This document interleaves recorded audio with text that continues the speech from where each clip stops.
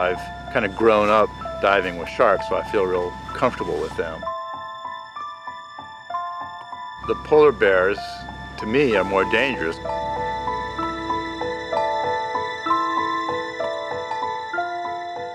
When you're filming sharks, you're often putting bait in the water, and the bait attracts the sharks and keeps them interested.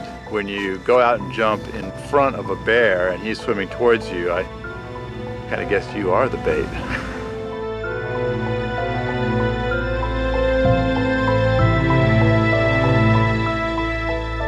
I felt comfortable as long as the water was, fairly deep.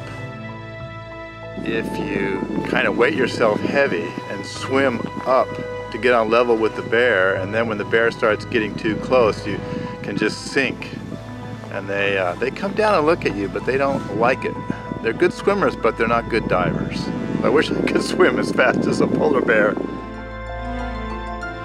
Fortunately, I was a good sinker, and when the bears did come down and show interest, I could just keep sinking, and then they'd change their mind and go back to the surface. I noticed that when the bear got really close to you, you moved your hand off the focus knob and it went out of focus. Why'd you do that? Well, gotta know your limitations. They are beautiful animals, and I like to spend some more time with them. I'd be happy to jump in the water with these bears and get a few more shots.